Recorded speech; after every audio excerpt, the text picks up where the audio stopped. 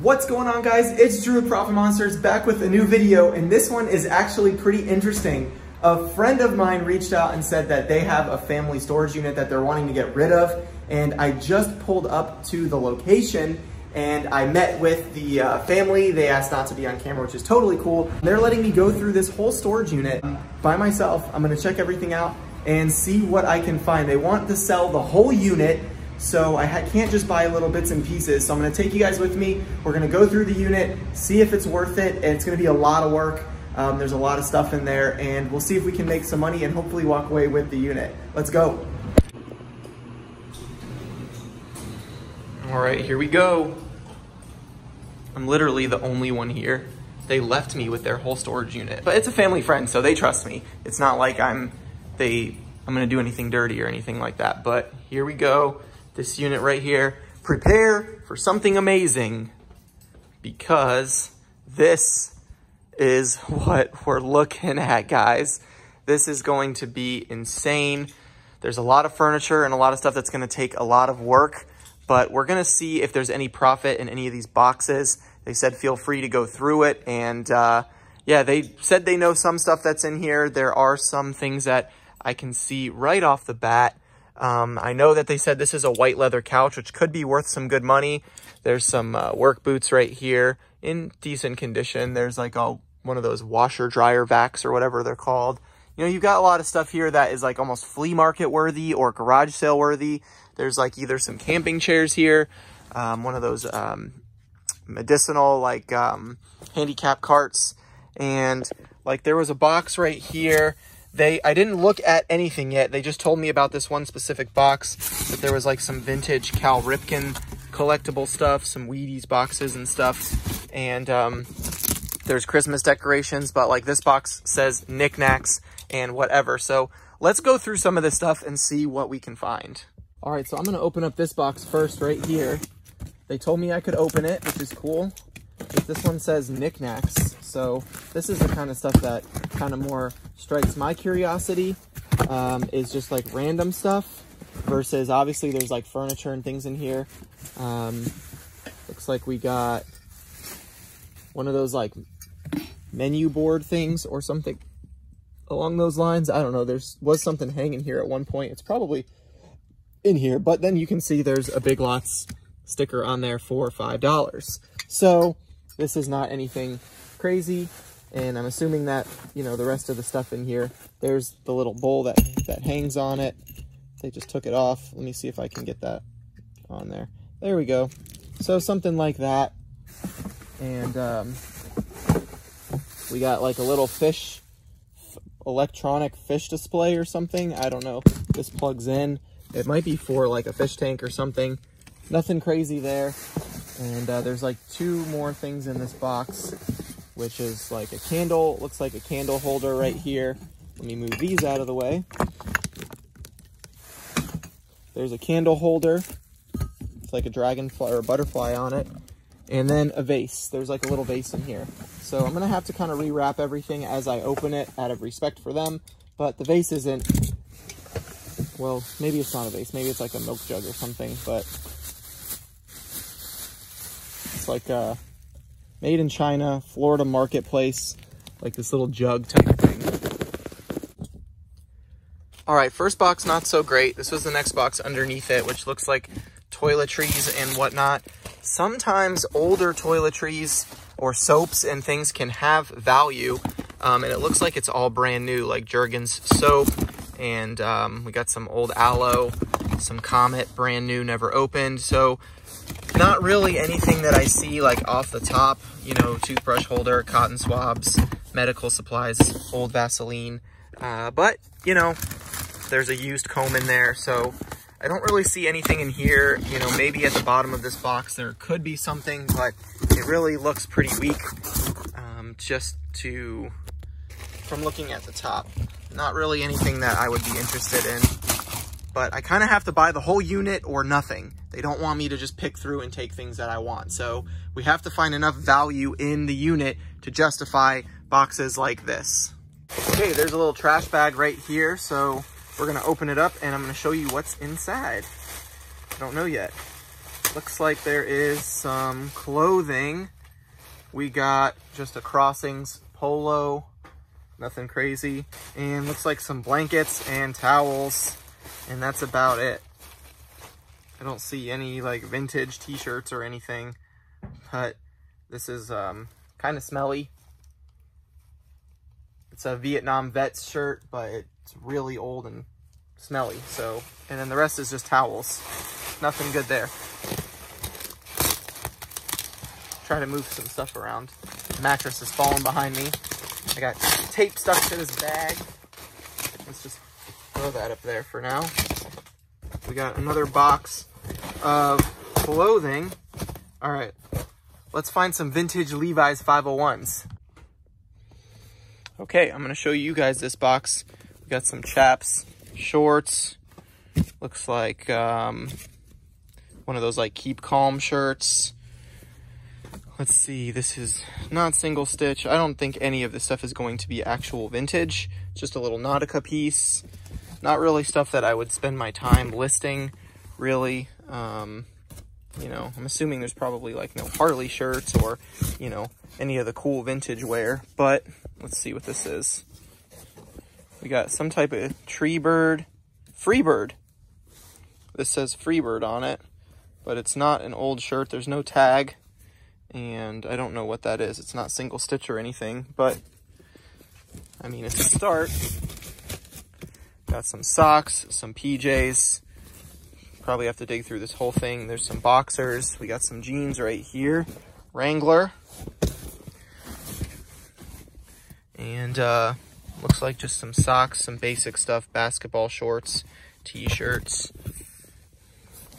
socks, underwear. Socks and underwear. That's about it in this box, and it goes, there's another box underneath it. So let's get this one out of the way and look at the next one. There's a straight up whole toilet in here. Sometimes you have to be resourceful with reselling. There's a barcode, so I'm actually going to scan this toilet and see if this thing is worth any money online. But I mean, hey, this could be a $300 toilet that I could probably sell on Facebook Marketplace for 100 or 150 bucks. So you never know. Let's get into this box real quick though. It says Fragile Miscellaneous.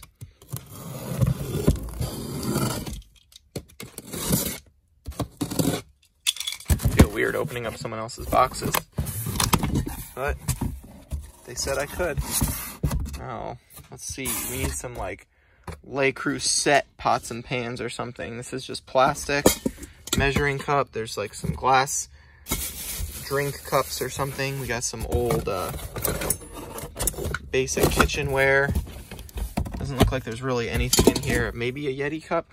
Nope. Rocky Mountain tumbler. So nothing really in this one. This would be like garage sale items, but I don't want to buy all this stuff to just have a garage sale. All right, let's check out this Cal Ripken box and just see. I'm not really going to be able to get it to stay up probably, but we got the all-time consecutive game record by Cal Ripken Jr. Looks like we got some cereal boxes and some Coke bottles. Maybe it's a Cal Ripken Coke bottle. 1996 Olympic torch relay. I don't know if these Coke bottles have a lot of value for resale, but I feel like there are collectors out there. We got a lot of Coke bottles down there. This in my hand is a Coke bottle, so it gives us a general idea of what's going on in here. Coke bottles. Let's see what this one says. Cal Ripken, 1995, the record-breaking year. Coca-Cola. Let me know in the comments, would you drink a sealed Coca-Cola bottle from 1995? Yes or no? All right, then we got Cal's Classics, Honey Nut Toasted Oat Cereal. Pretty cool. I don't know how much these like damaged cereal boxes have though, because they're, you know, bent and crushed and stuff. We got the good old Wheaties, Breakfast of Champions USA. Pretty cool though, but I don't really see like tons of profit, but I also don't know about reselling Coke bottles. So, all right, so they told me that there's a table saw right there, obviously. They told me there's some tools. I want to see what's in this box. Up here we got some stuff. I don't know if I'm gonna climb. There's all Christmas stuff right there, which probably doesn't have much resale value. And then over here, this said pink dishes. So that could be good. Let me move this box. Luckily, there was nothing fragile in that. This said dishes, and it's definitely not dishes. It's just basically trash. So nothing there.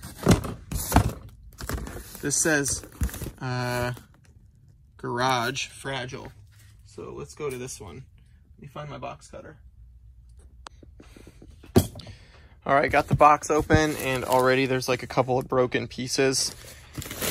And then there's like some glasses like this, and I don't know if this will focus or not, but it says like Cuervo Soir or something like that. I don't know. It doesn't look super fancy, but I mean, I know some stuff has value like this, but glassware is not my specialty, and it seems to be all glasses and cups. So again, just for me, there's not a whole lot of value here. I'm not seeing stuff that I can instantly make my money back on. But there's still plenty to go through. I mean, there's looks like a whole kitchen set here of table and chairs. We do have like a king size mattress, and this looks like a nice mattress. I don't know what brand it is. And looks like there's a tote up here and back there. We got blankets, towels, rags. Looks like there's some small electronics in there. We got some pots and pans right here. Let's see. Shout out to Adine and his wife at Hustlin' Hooks. There's some shoes, a pair of Pumas, if I can get that open. A pair of Pumas, and looks like a pair of Rockport boat shoes and some cheap flip-flops. Okay, pots and pans. This just says stainless steel, not anything like that. This might be Pyrex. This is Pyrex. Right, can you see it? Right there. I don't know a lot about Pyrex, but I know that you can resell it. So that's promising. Just the lid so far, but this is like stuck down here. We got Gold Coast pots and pans. That looks like an Emerald pots and pan right there. So Emeralds does have value, which is nice. There's something in there. Kurt's something. Looks like there may be some Emerald pots and pans in here, which is nice. So that does have potential, which is great. All right, let's see what's over here. Looks like there may be some like modems and cables and speakers. And then there's something in here. Let's get this. All right, let's open this one up together. It's gonna take me a second to do it one-handed, but I want you guys to be part of the mystery. Should be good. And let's see what we got. Right there. Kitchen utensils. Awesome. This is just some plastic stuff. I don't see any Cutco or anything like that in here. It's just kind of like what you would want to look for. You know, good brands like that can resell. This is just basic stuff, guys. We got to find some profit in here. Now that that box is up, we can just kind of peep over here. There's like a laptop bag or something right there, but there's no computer in it. And this is a Philips DVD player. And then a bunch of cables. So, keep looking. Okay, I saw this bin had a little shirt sticking out, so I was gonna try to look through it and set up my phone, and then it fell all the way down there. So I had to squeeze my tiny little self in there to get my phone, and now we're back. I'm breathing hard. Let's see what we got. Some clothing, which I assumed just from this, but let's see if there's anything good. This looks like one of those flannel type deals. We got Winter Run, made in the USA. It's quilted. That's kind of cool. Just put some stuff to the side to see if we can find anything. These are just some basic Hawaiian shirts. You can just tell by looking at them, like king size You know, these aren't made in Hawaii or made in the USA or anything like that. We got a crew neck right here. Let's see, authentic Eddie Bauer. That's kind of cool. I don't know how old it is, but let's see, made in Singapore. That's kind of cool. If I can't find anything in the unit that's really worth making it buy the whole thing, maybe they'll sell me some clothing if I can find a decent enough amount of stuff and just make them an offer on that. So I'm gonna go through this real quick, see if I can find anything, and then I'll show you guys the highlights. Okay, we got another Hawaiian shirt right here. We got Kosi Concepts, nothing crazy there. Got a black shirt. This is a old jerseys polo, kind of cool. Vietnam veterans shirt, pretty cool. And looks like a little Dickies pocket tee. Some more Hawaiian shirts, which I don't really see any of them having value, so we're kind of just gonna skip those for now. Like you can see the tags, they're not anything proprietary, but I think I see a little Fruit of the Loom heavy cotton tag, and it is a George Carlin. That's pretty cool, vintage George Carlin shirt. He's a comedian, pretty mouthy actually, but it is single stitch. What are the chances of that? And it says, sometimes a little brain damage can help. And I think these George Carlin shirts are probably worth about 30 to 40 bucks each, if there's more of them. But it's definitely vintage and faded and cracking, so that's kind of cool. Cool little piece to find. We got some more Hawaiian shirts up in here. And some boots. We got some boots. Let's see what brand these are. They feel pretty lightweight, but they are Rugged Outback right there. So there you go, there's some boots. We got a towel, some more t-shirts, a basic shirt, literally a basic shirt. This is a Chico shirt. I don't know, it's not old at any means, it doesn't mean anything. We got a Florida Gators shirt. This is on a Rupp Shirts tag right there. Florida Gators. That's all it says, nothing else. It's got a big hole in it. Let's see. This looks like it could be nice. And it's Old Navy. So nothing really there. It's not a vintage Old Navy. We got a towel.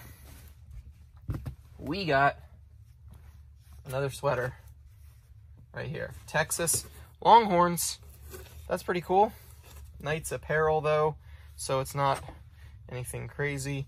Just a basic jerseys tag. But I mean, Longhorns has a huge following. Could have some potential for the right price. I don't know if they're gonna be willing to sell me just the clothing, but we got some Fat Farm jeans. These are big, real big, but they're clean. So Fat Farm. We got another jacket here. This is a Columbia zip-up jacket. Nothing crazy, but just a nice Columbia jacket. I'll throw that one to the side. Let's see, we got a Napa Racing. This is not a snapback, but just a hat. I don't think that the Napa ones are the expensive ones that everybody's looking for. We got some pajamas. We got a Yeti Coolers camouflage hat. It's pretty crunched up though. We got some Dickies. We got some cheap sweatpants. We got some more Dickies. Some more Dickies. Some more Dickies. Some more Dickies. An envelope. This is probably personal information that I will refrain from opening. And it looks like just a bunch more Dickies down at the bottom. So just that one George Carlin shirt and a Columbia jacket and a couple other little things in this one. So let's throw all these back in here and see if there's another bin of clothing underneath. Okay, I'm deep in this storage unit. Second bin of clothing had like nothing in it worth showing you guys. There is a toolbox down here. They claim it's full of tools, This had a lock on it, just on that side, but then you open it up and it is pictures, so nothing in there. And then you just got some more furniture, which is just gonna be so much work. So unless I can get this unit super cheap, so far I haven't found anything absolutely crazy that is going to make me back my money fast. Furniture may be worth some money, but it's gonna take time and all the effort it's going to take to move all this. I don't know if it's worth it, so we will see. But so far I haven't really found the value, and I don't know what they're asking yet, so we'll have to see about that too. Seen enough of the unit to know what I would be willing to pay for it, so now I have to go meet up with the owners who are outside waiting for me because they just wanted to let me look through things, which was really cool, and record. So I have to see how much they want for it and then hopefully go from there. For me, I'm hoping that it's gonna be less than a couple $100 just because it's gonna take so much work to get all this furniture out of here and put somewhere until I can sell it. So with that being said, it has to be relatively cheap for me to pick all this up because there's so much stuff that has to be gone through and thrown away or donated because a lot of it is not stuff that I'm going to be able to resell. So let me know in the comment section below what you think this unit is worth. I know it's hard to gauge based on a video. There's all sorts of boxes that have like random things in there that you can make 10 bucks here, 20 bucks there, you know, maybe a little more, like those emerald pots if there's a full set, which I didn't see, but there may be some stuff in there like that.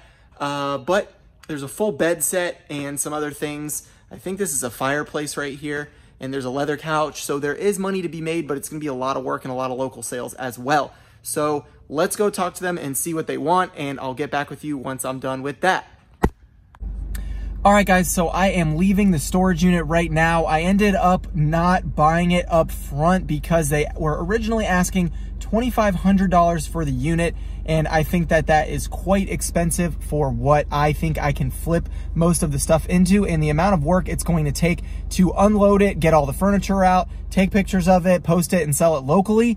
So for now, I passed. They're going to think about it and get back to me, maybe negotiate. So there may be a part 2. We will see. I did end up picking up 3 shirts, which were the 2 George Carlin shirts that you guys saw, as well as a Harley Davidson like long sleeve graphic shirt.